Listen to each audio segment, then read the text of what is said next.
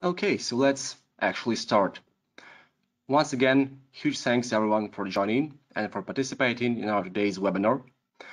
My name is Orest, and today we're gonna have a topic of the backup storage and how it is delivered in ZFS solution on the market. Now, before we actually begin, let's just take a quick overview on our today's agenda. So first, we're gonna discuss what constitutes a backup and why they are important. We're also going to take a look at backup best practices. Then we're going to talk about ZFS, how it can be used as a backup target and what benefits it can bring on its own or as part of the solutions. And of course, we're going to talk about some ZFS recommendations when used exactly as a backup target. So with no further hesitation, let's kick off.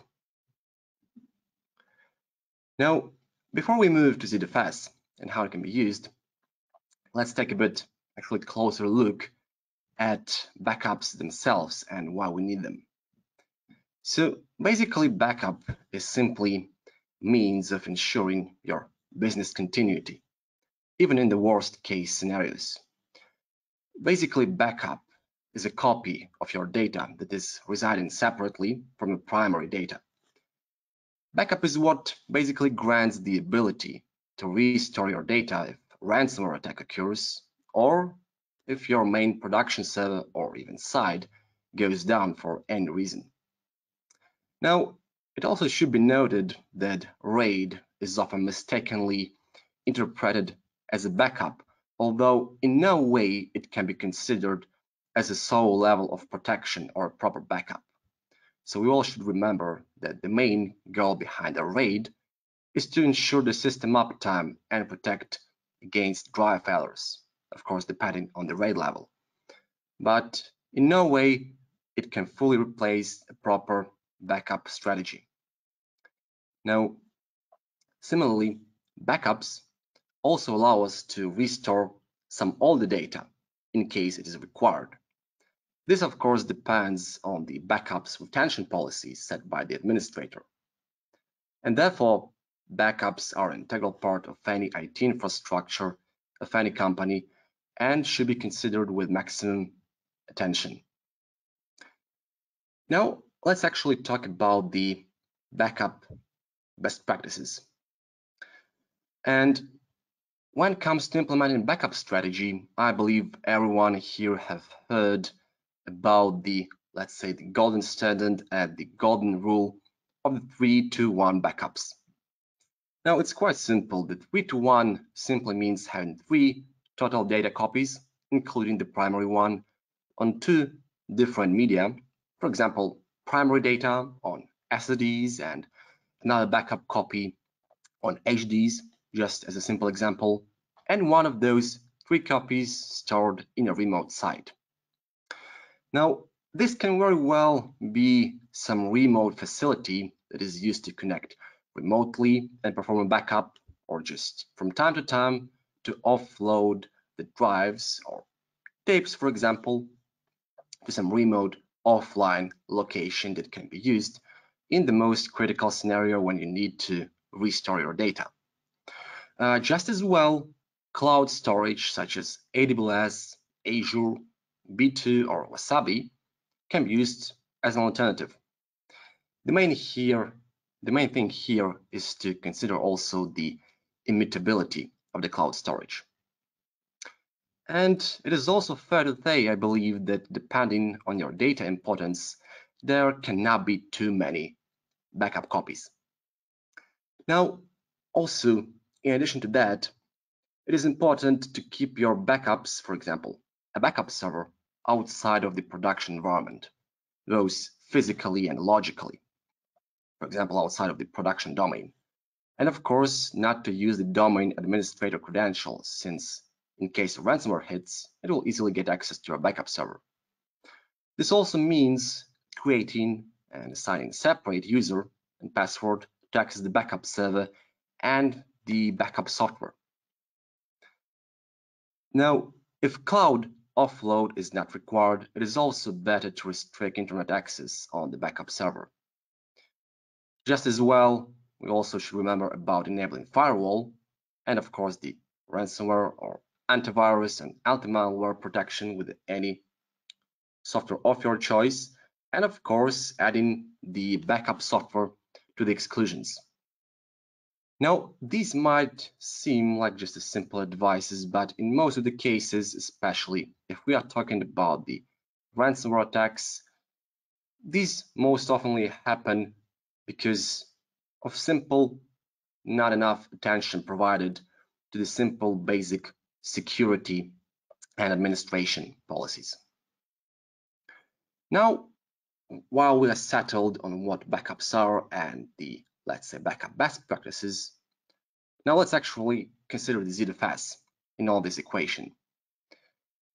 So from our previous webinars, we already know that ZFS is a very resilient file system and also a volume manager. Now, it has its name and basically fame for several reasons. Now, since it uses copy and write mechanism, it protects you against bit rot if power outage occurs for some reason. Additionally, ZFS is a transactional file system, meaning updates to all objects are grouped together as a transaction group. And whenever new data is written to ZFS, it creates a checksum for that data. When the data is read, the checksum is verified.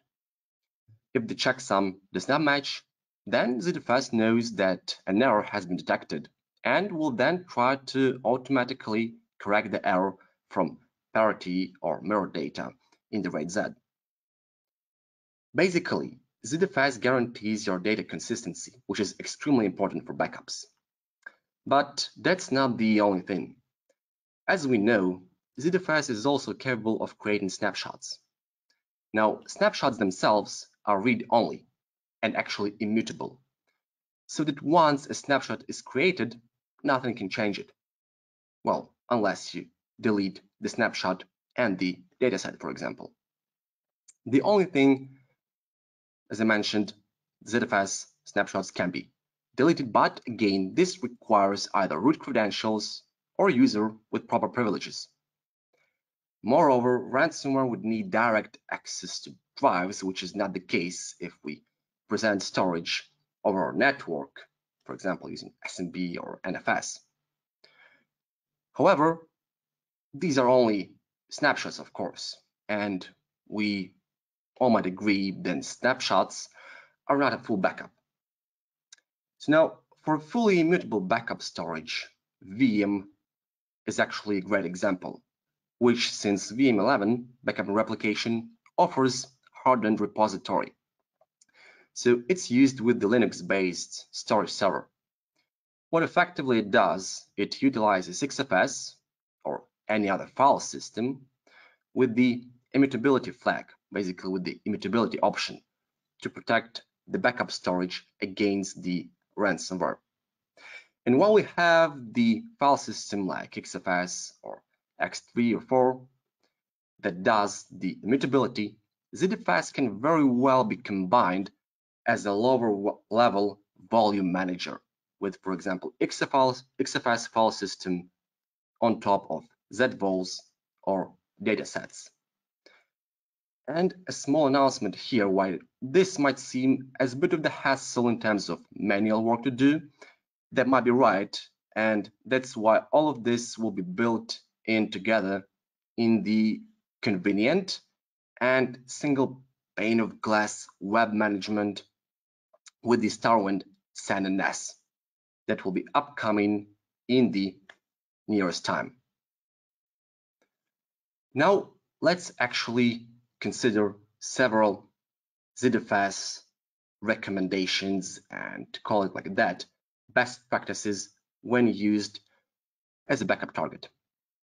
Now, ZFS can make a special case when we are talking about backups. The first thing is that there are two types of writes, synchronous and asynchronous. With synchronous writes, an application requires acknowledgement the data has been written to the persistent storage. Synchronous writes are correspondingly safer because the client system waits for the acknowledgement before it continues on. The price of this safety is often performance, especially when we are writing to slow arrays of hard drives, as by default, the ZFS intent log, or simply ZIL, is created as part of the same pool. However, backup applications usually write asynchronously, meaning there is no real need in a separate ZIL, basically separate S log, on fast storage. So you can be completely fine with an all HD setup. However, if you want to get additional safety, you can enable the sync and set it, the sync property, and set it to always.